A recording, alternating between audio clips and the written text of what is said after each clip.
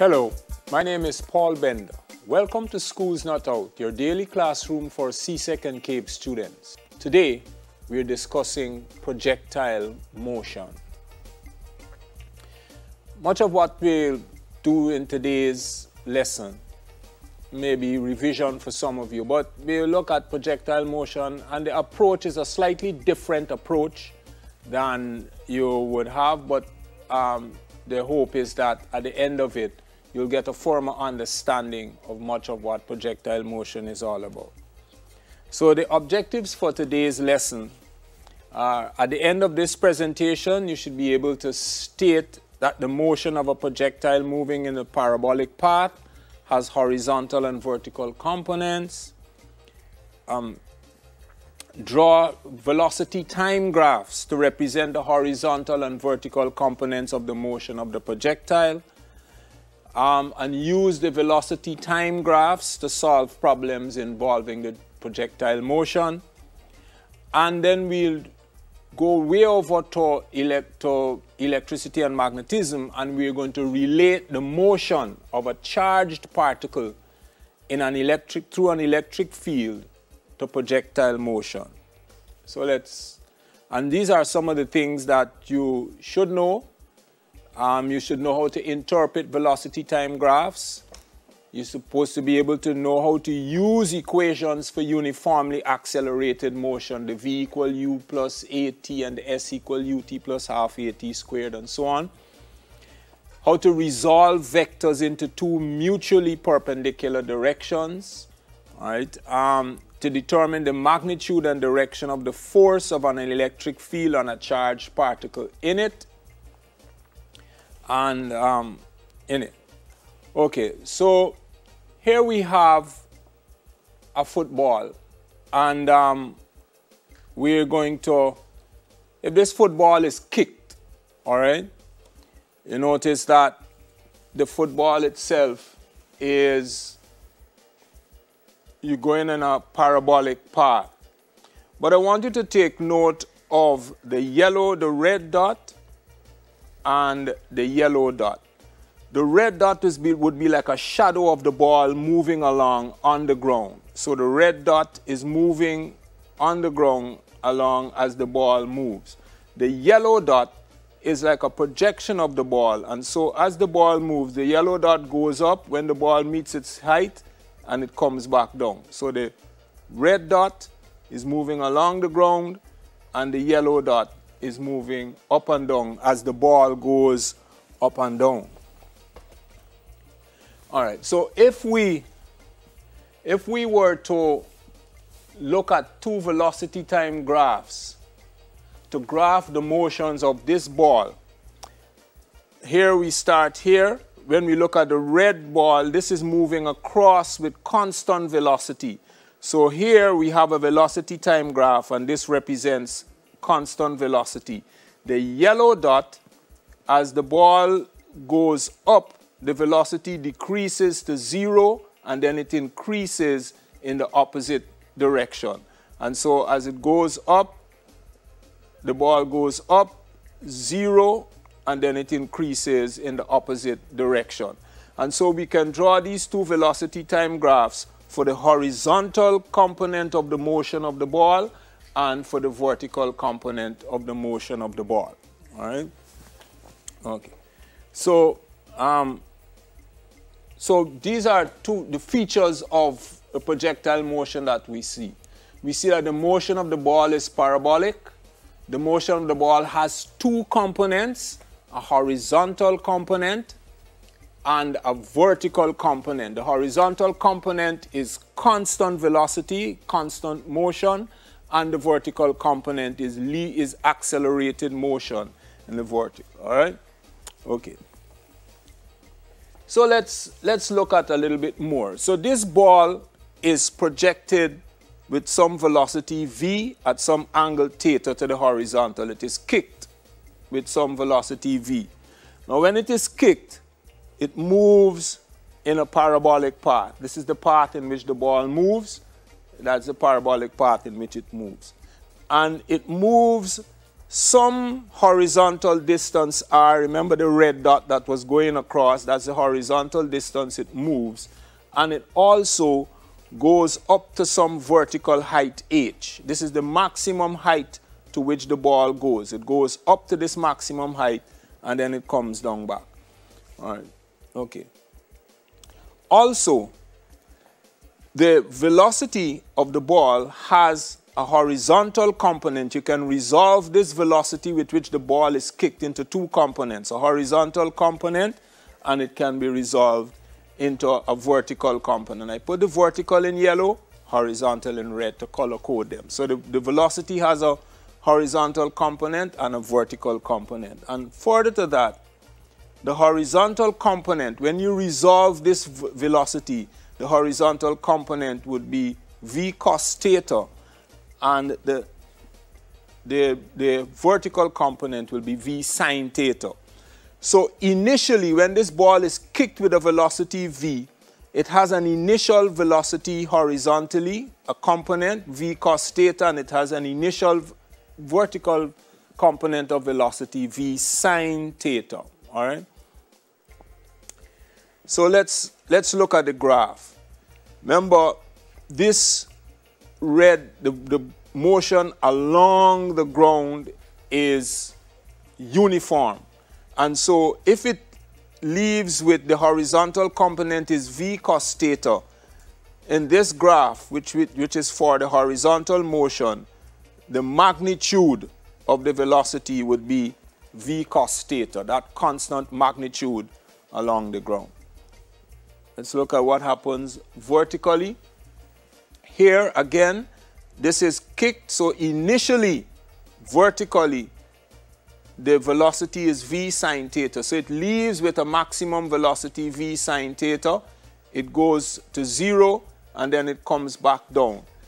And at this point, the velocity would have the same, the vertical component of the velocity will have the same v sin theta, because it takes just as long as it takes to go up, it takes to come down. The same speed with which it leaves the ground, that is the same speed with which it comes back down to the ground. All right. So this is, so here we have our vertical component of the velocity represented by the velocity time graph. The magnitude of the velocity initially at time t equals 0 is the v sin theta, which is the vertical component of the velocity. And here we have the horizontal component of the velocity represented on a velocity time graph. The magnitude would be the horizontal component of the velocity of the ball. All right. Okay. All right, so let's move on. Now what do we know? We want to determine now how far a relationship for how far this ball would travel and what's the maximum height to which it will travel. So we know for a velocity time graph that the velocity or the distance traveled is the area under the graph for that particular time period for which the traveling is taking place. So if we want to determine how far the ball travels, we must go to this graph, because this is our horizontal velocity graph. And so if we determine the area under this graph here, if we determine this area under the graph, this area here, that is numerically equal to the horizontal distance that the ball travels. And so here we know that this is a rectangle. The time t, this is t on the x-axis, and we know that the magnitude of the velocity is v cos theta. So that the distance r traveled would be length or width times length, v cos theta times t. All right. Now similarly to going up to the height h, to the maximum height, remember this is at this point the ball is at its maximum height. So if we find the area under the graph, this little area here under the graph, we find that area there under the graph, that should give us what the maximum height to which the ball travels. All right. So And that height, now remember this is a triangle. This t half, because the ball takes the same time to go up as it takes to come down, if the full time is t, because this would be half the time it takes the ball to go up and come down. And so when we calculate, when we determine the area, it's a triangle, so it is half base times height. So it will be half t half times v sine theta, and that will give you the distance or the height to which the ball travels. Okay, so we are using our velocity time graphs for the horizontal motion, which is the constant motion, and the velocity time graph for the vertical component of the motion, which is linearly accelerated motion, in order to determine the distance, the horizontal distance that the ball will travel, and the maximum height to which it will go. All right, and so we've ended up with those two equations. So here we'll do a little math, or use some of our equations. Now, for going up, we can use the equation v is equal to u plus at. Now, when the ball is going up, remember we're looking at the vertical component now. When the ball is going up, any vector that is in the direction of upwards, that vector will be positive, and any vector that is downwards, that vector will be negative. And so at the highest point of the ball's trajectory, remember the velocity would be 0. Remember the yellow dot went and it stopped and then it came back down. So right at the peak of the trajectory, the vertical component of the velocity is 0. And so at the peak of its trajectory, remember we're using v is equal u plus at. So for the vertical motion, at the peak, v is 0. Remember the initial velocity for the vertical component is u v sine theta. And we will, because g, which is the acceleration due to gravity, is always downwards, that has a negative sign, and the time it takes to meet to the top of its trajectory is t half, and that's how we get this equation. And so we can rearrange the t half is equal to v sine theta times g. But you remember let me go back to the last slide. Remember we had that h is equal to half v sine theta t half, and we worked out that t half is v sine theta. And so when we make the substitution, we end up with h is equal to half v squared sine squared theta g over g. And so that's an equation that comes out of the analysis from the velocity time graphs of the projectile motion. And this is an important equation that you will use in order, and you may have come across this if you have done it from that other different approach. All right. Now let's look for the horizontal distance. I'll go back 2 slides. All right, I'll go back 2 slides. Remember the horizontal distance is r equal v cos theta times t. Okay?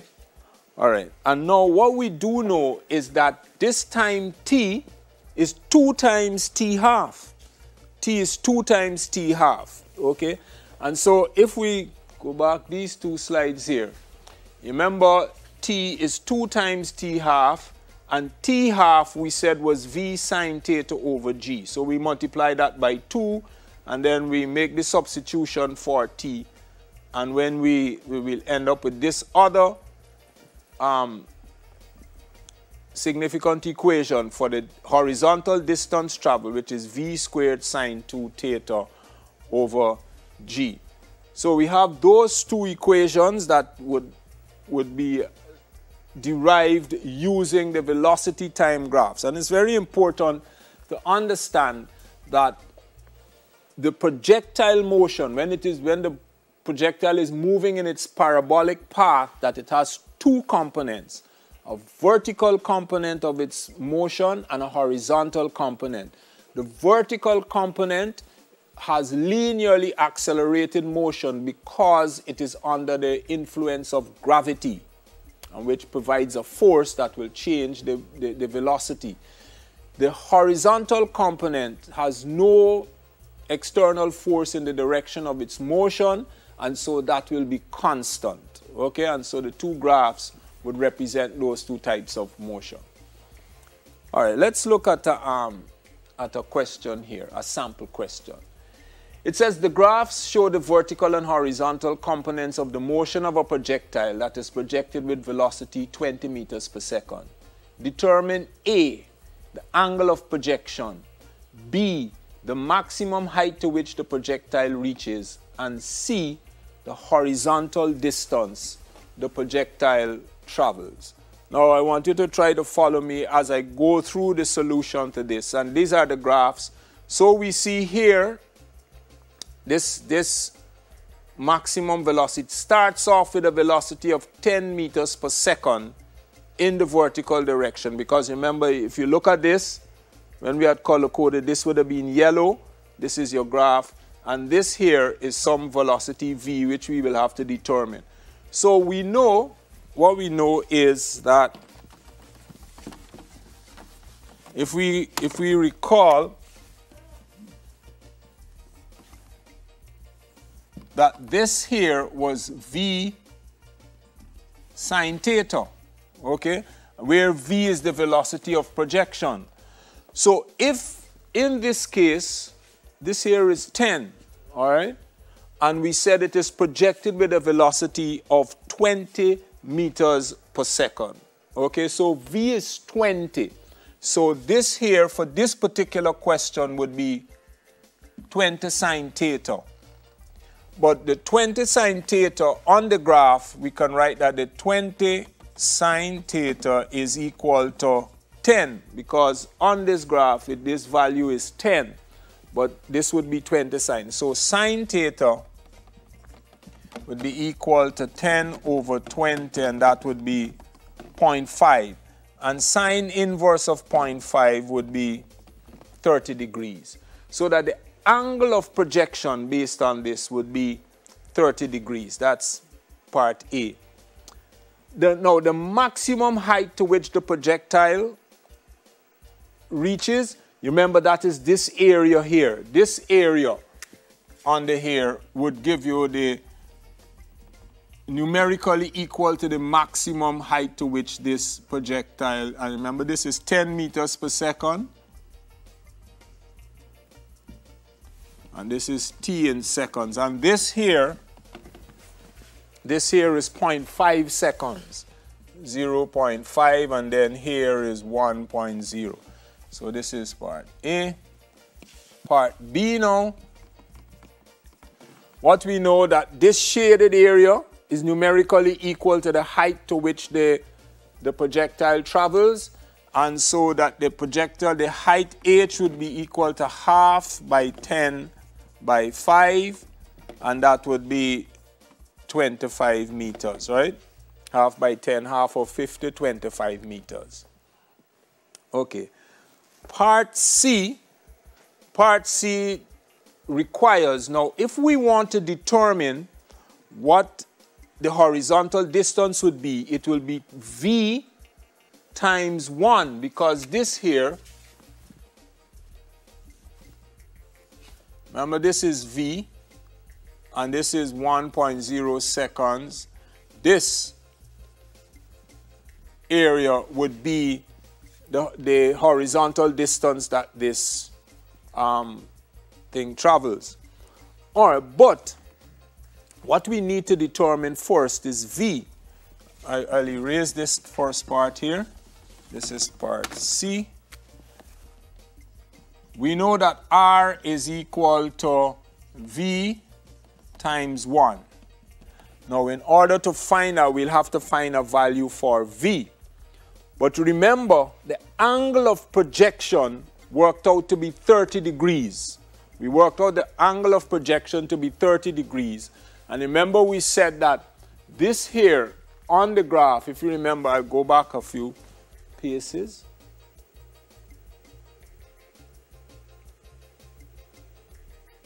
All right. V cos theta. All right. V cos theta. Remember we said that R is equal to V cos theta times T. So T is 1 in this case, and this here is V cos theta. But remember that we said that the angle of projection was 30 degrees. All right. So we can write R is equal to V cos 30 times 1.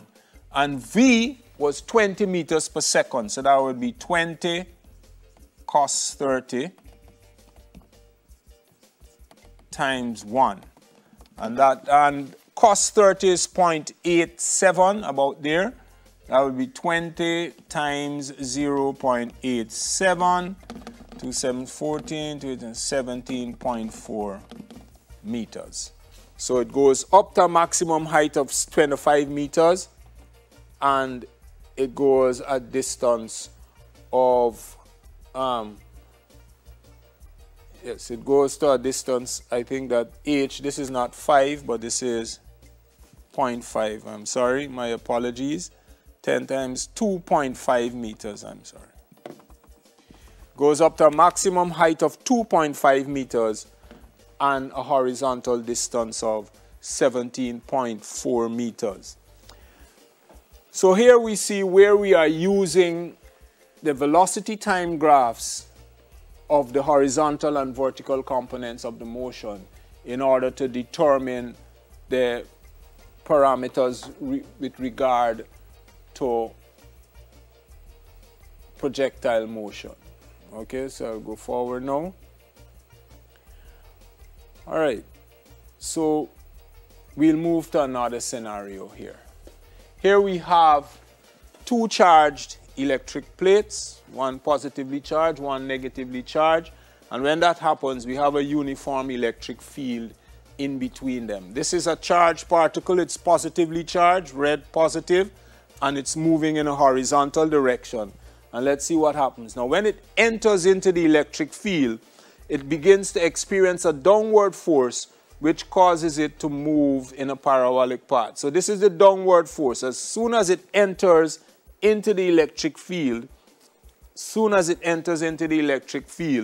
it experiences a downward force which causes it to move in a parabolic path. All right? And so if we, again, let me just, again, here we have the particle is moving across horizontally, just in the same way. That would be your constant motion. But in this case, it is starting from 0 and it is going to a negative maximum velocity, because remember, this force is causing it to accelerate downwards at the same time it is moving across. And so the particle will move with that. This would represent the vertical component of the motion of the particle. All right, so here we have the particle. This is the parabolic path in which the particle is moving, and this is the forces which is exerted on it. Okay, so the particle is moving with a horizontal velocity. At the same time, it is experiencing a downward force. Now we know what you would have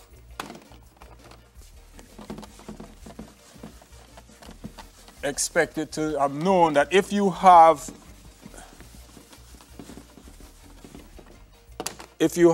a charged particle with charge Q, this is a particle with charge Q in an electric field of magnitude E, then this particle will experience a force, and the magnitude of that force will be equal to the electric field times the charge on the particle. And that is why this EQ is here, because that is the force that the particle will begin to experience as it enters into that electric field there. All right. Also, the particle will travel some horizontal distance r, and it will fall some height h because it is going in that parabolic path. Okay. Now, again, we have, these are the graphs for the horizontal motion. This is the horizontal and vertical. Color-coded horizontal red, vertical yellow. Here again, if we want to determine what is the horizontal distance that it travels, we must take the area under the graph. And so when we take the area under the graph, we get that r is v times t, whatever v is. And if we want to determine the vertical height through which it falls, we must take the area under the graph, and h is equal to eq over m times t squared. So we will look on how that is determined. So let's look on how we determine this here. You remember that the force is equal to E times Q. But from Newton's law, acceleration is equal to force over mass. And that would be equal to EQ over m, where m is the mass of the particle. Okay? So that's acceleration. Now, if we use the linearly accelerated motion for the vertical component of the motion of the particle, we can use the equation V is equal to U plus AT. Okay? Now, since this particle is projected horizontally initially, it has no initial vertical component. So that vertically U would be 0. And so vertically we will have that V is equal to A times T. All right. We were looking at a charged particle moving through an electric field, and we had likened it to projectile motion. Slight difference from the ball being kicked. When the ball was kicked, the ball went up and then came down. In this case, the particle is moving in a horizontally, and because of the force of the electric field, it causes it to move in a parabolic path. So initially, when this particle is moving, it has no vertical component of its velocity. Its velocity doesn't have a vertical component because it is moving horizontally.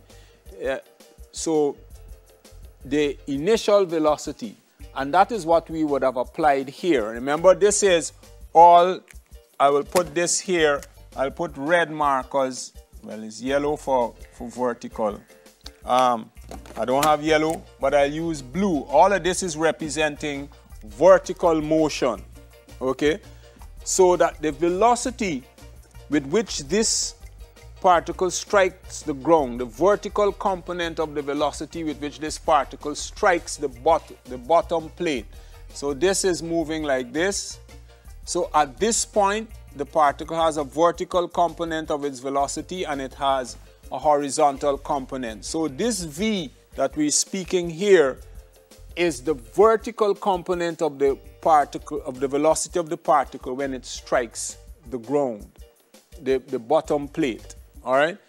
And so we know that A is equal EQ over M, and since V is equal to AT, that's equal to EQ over M times T. And from the graph, remember this is a triangle, so it is half base times the height of the triangle. And this is the point at which the particle strikes the bottom plate, so it has velocity EQ over M times T. And so H is half. There is an error here. This ought to have a half there.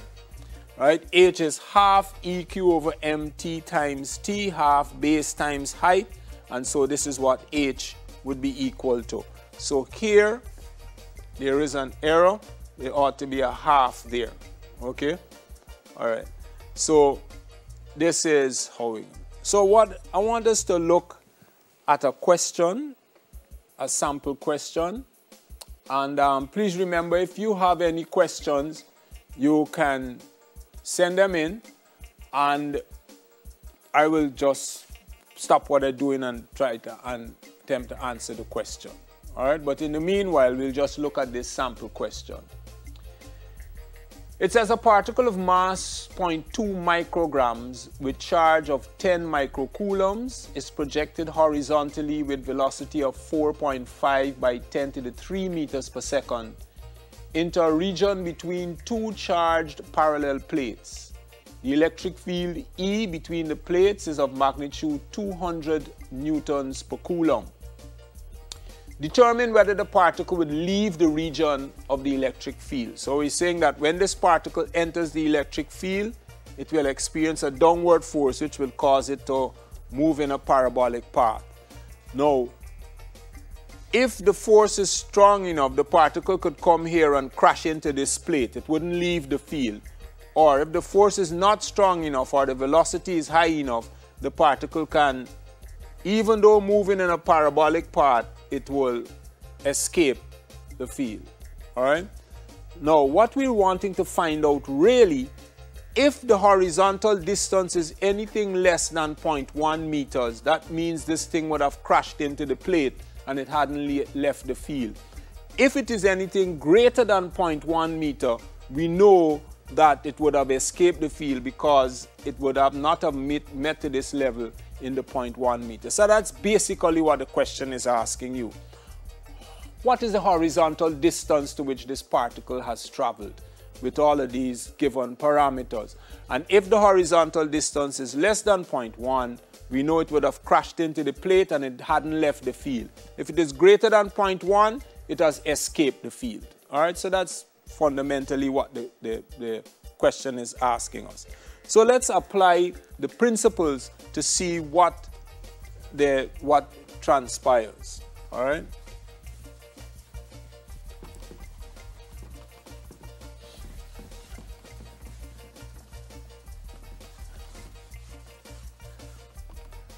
So we can make the determination. Let's go back and keep in focus. Remember now, we can determine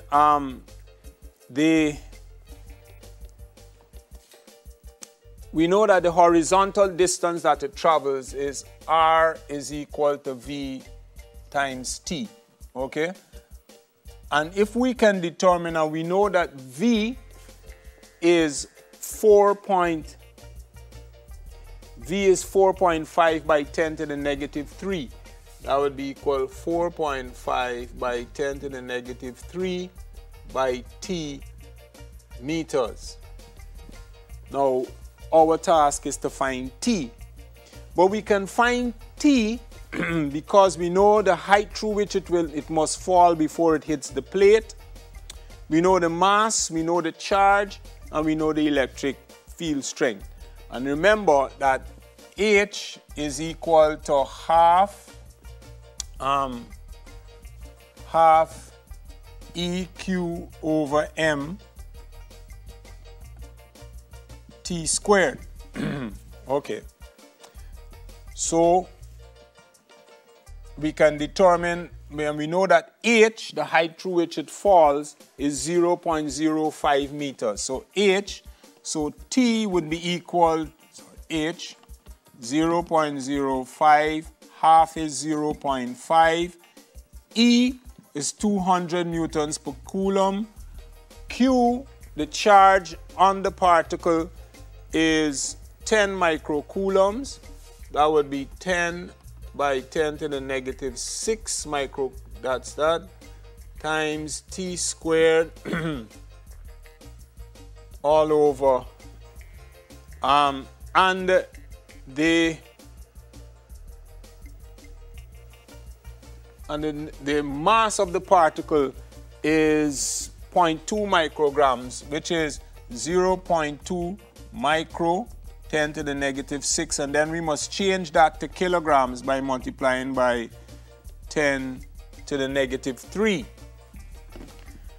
We can do all of the cross multiplication. Let me see. This is 0.5 by 200 is 10 to the negative 2, 10 squared.